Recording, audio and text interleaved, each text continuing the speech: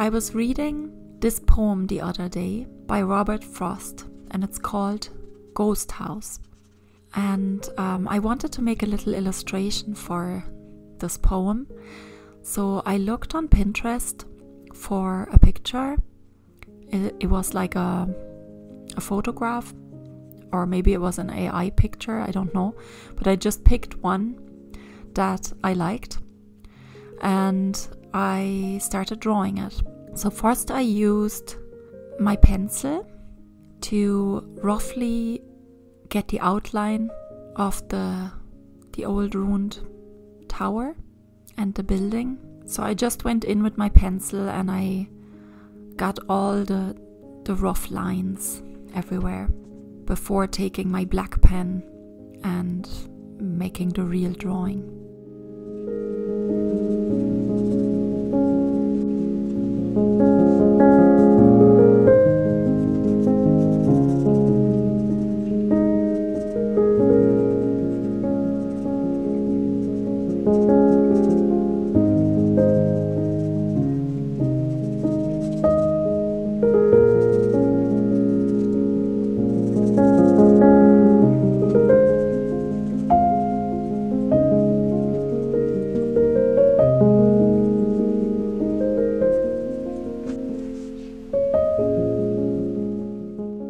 Here I just added some stonework, a few stones. It usually looks better if you only draw a few of them.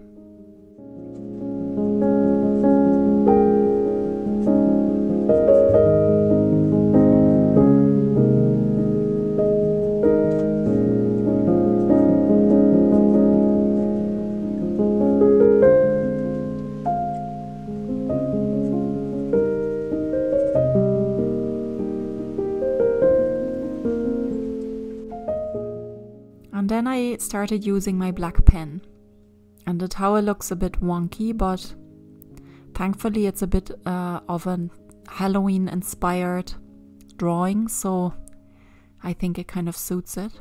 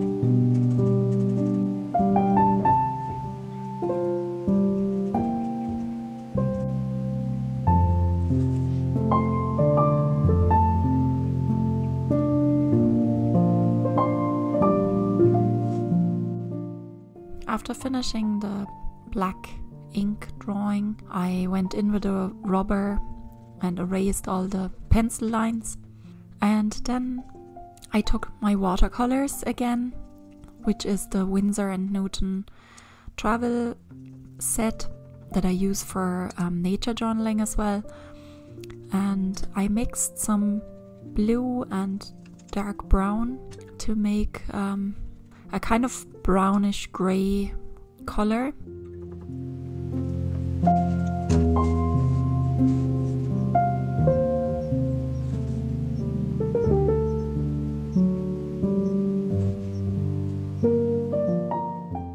And here I added too much color, so I took some off again with a dry brush. And then I just went in and painted the whole rune grey, and later I went over it and added some shading and some darker colors and some different colors to make it more interesting. I didn't use many colors in this painting or in this illustration. Only some greys, greens and browns to keep this dark, gloomy feeling that suits the poem.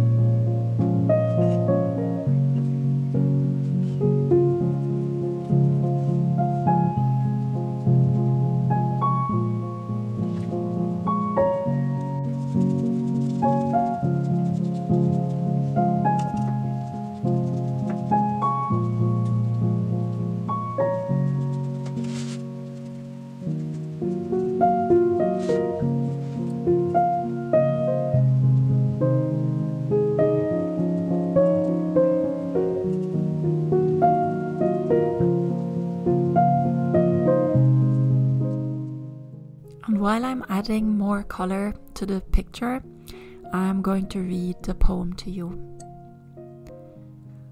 I dwell in a lonely house I know, that vanished many a summer ago, and left no trace but the cellar walls, and a cellar in which the daylight falls, and the purple-stemmed wild raspberries grow.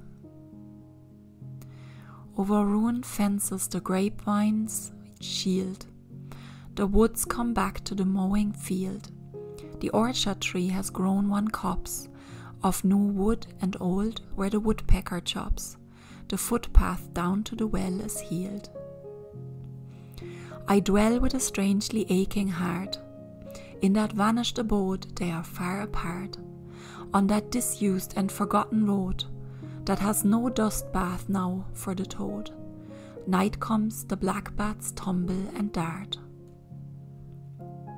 The whippoorwill is coming to shout, and hush and cluck and flutter about. I hear him begin far enough away, full many a time to say his say, before he arrives to say it out. It is under the small dim summer star. I know not who these mute folks are, who share the unlit place with me, those stones out under the low-limbed tree. Doubtless bear names that the mosses mar. They are tireless folk, but slow and sad, though too close keeping are lass and lad, with none among them that ever sings, and yet, in view of how many things, as sweet companions as might be had.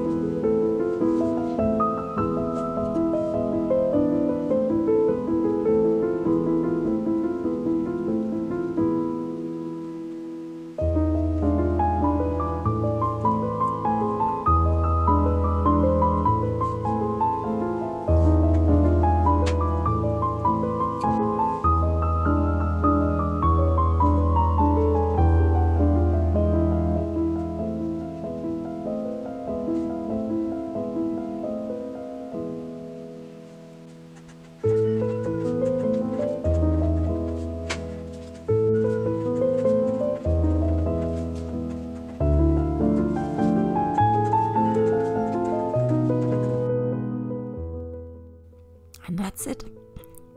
Thank you very much for watching today, and see you soon again. Bye.